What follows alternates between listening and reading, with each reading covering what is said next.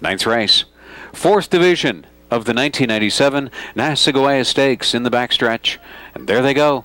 They're off and pacing. At the inside, Luke Willett lets out Browning Blue Chip to a short lead. And here comes Takedown the Flag to call and cross over as Browning Blue Chip made a sudden break.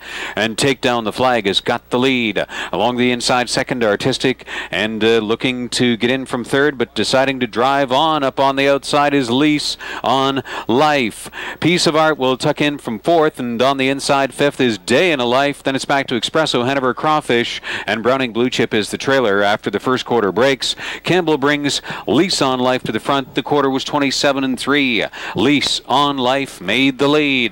Takedown the Flag is now there in second, and Artistic following in effectively third. Piece of Art is fourth and gaining ground. At the inside, fifth is Day in a Life, looking to come to the outside ahead of Espresso Hanover. Then Crawfish, and Browning Blue Chip is trailing.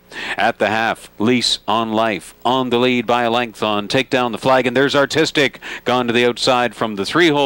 Piece of Art follows to the outside fourth, 56 2/2, still going strong in a 28-4 second quarter, and they move along the backstretch chasing Lease on Life. Artistic is a length and a half off up on the outside. Takedown the Flag's been effectively in the pocket. Second over to the final turn is Piece of Art, and Espresso Hanover is a closer fifth. Sixth on the outside for Day in a Life. Crawfish nowhere to go from seventh, and Browning Blue Chip is eighth on the outside. 3 quarters and 1:25 flat, 28-3 in the third. Lease on Life on a tenuous looking lead. Piece of Art from second over, swinging out around. Artistic, Takedown the Flag had a pocket trip. They're in the lane now, chasing Lease on Life. Piece of Art comes by.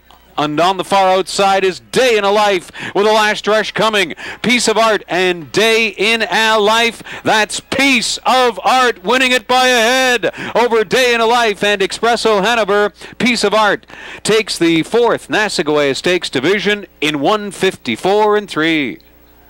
Old Bay Colt from G.G. Wilco. Homebred of Robert Grand Holdings, Rene Larman and Ken McDaniel. Rene Larman trains and Steve Condren for the winning drive, the 4th and 7th this year, following up victory in the Champlain Stakes, with victory in the Nassagaweya Stakes, 4th Division, 1:54-3, for Piece of Art. On Cam Fella Charity Tour Night at Mohawk Raceway, the 9th race, sponsored by Arthur Chrysler Plymouth. Roy Hillis, Gord Martin, and Ralph Small all out trackside. Thanks to all of you from Arthur Chrysler Plymouth for your race sponsorship and presentation on Cam Fella Charity Tour Night at Mohawk.